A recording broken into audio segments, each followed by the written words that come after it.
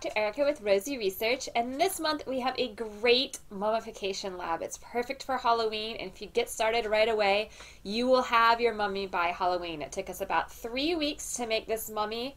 We got it as a Cornish hen out of our frozen section. And this month we have all of our great things. We have all of our parent guides. We have how to connect all of the science to real life with your kids. And we have ideas on how to scale the science all the way from, pre-K all the way to grades 4 and 5.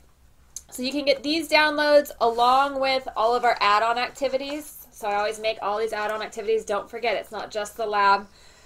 You can get all of these in your folder that was in your download kit. If you don't have the download kit but you're interested in the curriculum, you can get it online either at rosieresearch.com/shop, or you can become a subscriber to all of our labs and get them as they come out at patreon.com/rosieresearch. So this month we have our mummy mystery, and basically a man finds a chicken mummy in his backyard and he thinks it's the lost chicken of King Tut and that this mummy was in King Tut's tomb. And so you and your kids will get to make your own chicken mummy. And of course, when we get mummies and we want to know how old mummies are, we have to do something called carbon dating. And you'll have a chance to carbon date with your child hands-on in your own house, which is really, really fun. And we'll see whether Rosie's mummy that she carbon dates is either from sort of this day and age, or maybe it was from the ancient Egyptians. And then you'll also get to see that about your mummy. So the first thing that you're going to do is you're going to make your mummy. And we have the instructions for you on how to make a mummy. And it's pretty simple. You're going to get a Cornish hen. These are found in sort of the frozen goods section. It was not in the regular refrigerated section. So you can find frozen Cornish hens. You want the smallest one you can find. So the larger of a Cornish hen or a chicken that you're going to get, the longer it's going to take for that to dry out for you. So if you want it to go really, really fast, get something really small. Even I think quails are even smaller if you have those in your local supermarkets. And so you'll need your chicken or your bird, and you're going to need a lot of baking soda and a lot of salt. So if you have a Costco membership, get the 4-pound box of each. If you don't, try to get the biggest boxes you can, because you're going to need a lot of those. The two of those mixed together actually make something very similar to what the ancient Egyptians used called natron. And the baking soda helps the smell a little bit. The salt is what's going to help your smell the most. You might be sitting there on the other side of your screen freaking out that you're going to have the most smelly kitchen all month long. And I suggest just double ziplocking your bag. Once it's double ziplocked, you really can't smell it too much. Part of the reason why that is because as we're drying our chicken out, we're also drying everything out that's on our chicken. So bacteria that would normally eat chicken as it's rotting and sort of start smelling it up as it was farting everything it ate out, that's no longer there because it can't survive in such a high salt concentration environment. Now when you make your mummy, and you're stuffing it, so you're going to mix in a Ziploc bag about a pound of salt and maybe a half a pound of baking soda. And once you're mixing this, you're going to dry off your chicken, you're going to rub it with some rubbing alcohol that's going to kill a lot of stuff inside and out. And then you want to dry it as much as you can inside and out. That just makes it so that your first round with the salt and drying it does as much as possible. It's not just doing it instantly and then you need to change it. So when you do it, you're going to take your chicken and you're going to pack it in. So you're going to stuff that salt and that baking soda mix into your chicken just like it was a stuffing mix. And then you'll fill the bag with sort of about the rest of whatever that pound of baking soda or a pound of salt and half a pound of baking soda is. You'll put your chicken in the Ziploc bag and you'll sort of just get it all on top of it, tie your Ziploc bag, and put that in a second one. Now we changed ours about 3 or 4 days later for the first one, and it had already lost about 4 ounces of its water weight, which is pretty significant considering it started off at about 32 ounces total. So it had already lost more than 10% of its weight in water, and so we changed it right away after about 4 days, and that gives you more salts that can dry it even faster. So the more often you're changing this salt outside of about 3 to 4 days, the faster it's going to dry. So we did about 4 days for the first one, and then a week and another week, And the last week we found out it didn't lose any more water when we weighed it after we had taken the salts off. And that sort of told us that our mummy was done. Now, once your mummy is done, you get to have a nice, fun celebration. We got gauze. We wrapped our chicken. So I wrapped the chicken first. And every time that we handled the chicken, I let my girls handle the chicken, but they needed gloves on. So that was the rule. And you're going to want to do that with your kids too. But everybody should be wearing gloves when they handle the chicken. But I wrapped the first roll of gauze around, and then it was sort of safe for them to handle. So then the girls could practice wrapping, and that was really fun for them. They wrapped some rosemary underneath. They dotted some lemon and some lavender oils on it. And then we made it, painted it, and we've got this. And I think, you know, at some point, if we have a little more time this month, we might go back with hot glue guns and jewels and add all sorts of things to this mummy. They've had a wonderful time doing this mummy. So that is the first part of making your mummy. Now, every time you change your salt and your baking soda mix, you're going to want to weigh it, because over in your lab you have a mummy shrink chart. And so you can look at how much does it weigh with how many days that you've been drying it. And then it asks you to sort of think about, do you think the mummy is going to dry out at the same speed the whole time? So will it be linear? Will it dry out really quickly at the end but really slowly at the beginning? So will it be quadratic?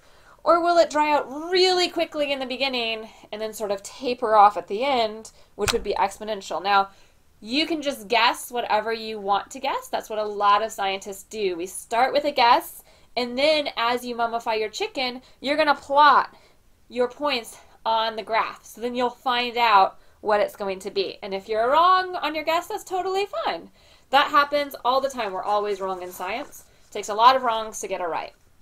So your kids are probably going to ask you, one of the first questions my daughter asked me was, why does the mummy dry out? And so that brought up osmosis for us. And I created this fun dice and penny game. And so you'll have pennies in all of these blue circles. And this is the salt that you packed around your mummy. Now you can roll your dice, and that's the number of moves you get to do. And you'll notice when you're doing this, you have to sort of move out the outside pennies first before the inside pennies can start to move out. And that's exactly how drying happens in your chicken. It's going to dry from the outside first, and then the water from the very inside is going to pull out to the outside, and that's how that part's going to get dried. So that's sort of a fun game. There's a little bit of a strategy, because every time the salt gets all filled up, you change the salt, so that whoever gets to change the salt keeps the pennies. So you try to always, you know, finish with your penny as the last one to fill up the salt, which is kind of a fun little strategy addition to that. So that talks about a little bit about osmosis. And then, of course, we talked about how old our mummies are going to be. And we have a separate video about how to make your carbon dating equipment, but I want to talk about it really quickly as we talk about the lab as a whole. So carbon dating looks at two types of carbon. There is carbon-14, which is really, really heavy, and it's in all of us. It's in the atmosphere, it's in trees, it's in everything around you. Now, living things, we get our carbon-14 by breathing it in and by kind of being in contact with the earth. Once we die, we don't make any more carbon-14. And carbon-14 actually decays. So a particle will come in and it'll change carbon-14 into nitrogen, and then that carbon-14 is gone forever. We don't get it back. Now, the other type of carbon is very, very normal. That's called carbon-12. Now, there's about 1 trillion more carbon-12s out there for every single carbon-14 that you're going to find. So it's a really big difference. And so every time you lose some carbon-14, we can kind of see that. And we use that to date. So we look at how much carbon-14 is there compared to how much carbon-12 is there. And we know how long it takes that carbon-14 to decay into nitrogen. It takes about 5,500 years for it to go from 100 pieces of carbon-14 maybe to 50. So that's called a half-life. And so what we have to kind of mimic how people do the carbon dating, they do it in something called a mass spectrometer. So now the carbon-14 is a little heavier than the carbon-12, and so if you kind of fling it against something, it curves a little more slowly. And so when they go into a spectrometer, they kind of separate from each other, one from the other, and you can look at sort of the mass of one and the mass of the other. What we're going to do is we're going to build a mass spectrometer that works with pennies and nickels. Now, when you do this, you can grab a random amount of pennies and a random amount of nickels. The only thing you want to make sure is that you have more pennies than nickels. Okay, so, and you'll have a little ramp, and the coins will roll down on their sides on this little ramp, and it'll hit a blow dryer. And the nickels, which are heavier, just like carbon-14, travel a little further before they hit a wall, whereas the pennies, which are a little lighter, don't travel as far. So then you can count up your number of pennies, and you can count up your number of nickels, and you can take that ratio, and you can look on our handy-dandy chart here. So let's say it was a 1-to-1 ratio. That would mean there's the same number of pennies as there are nickels. Well, something like that would be modern day. That would be today. So that's not a real mummy. If you had maybe 10% of nickels and 90% of pennies, it would be something that's very, very old. We could look over here at 0.1 as our fraction and bring it down, and you're looking at maybe 17,000 years old. So you're going to divide your number of nickels by your number of pennies, and that fraction is what you read off the chart. So if I have 0.5 as my fraction, I'm going to read across here, and then once I hit the chart, I'm going to just drop straight down. And that will give me what my mummy is. And we've got sort of all these sorts of periods that date back. So is your mummy modern day? Is it, sort of old? In 5,000 years ago was our first evidence of mummies. Is it older than that during early agriculture or domesticated livestock? So there's a lot of sort of fun learning you can talk about even on just this chart. And then they have a little spot to circle how old their mummy was, and then also how old Rosie's was. So you'll notice here there's a pink one, and this is what Rosie got as her reading. And so she finds that it's modern day. It's maybe only 10, 50 years old. So this is not a real mummy that Rosie found, but that doesn't mean the mummy that you guys find, that you guys make, isn't the lost mummy of King Tut. You'll have to see how many nickels and pennies you have. And this month we have a ton of fun add-on activities. So I'm going to be going over those in other videos for you guys, so make sure that you watch the playlist. Anytime you see this sort of Watch Dr. Erica on YouTube, that means we have a helper video for you. So if you're getting stuck on something, on either the add-on activities or in the lab, check for that little icon and see, because if there is, you can watch me and we'll go through it together.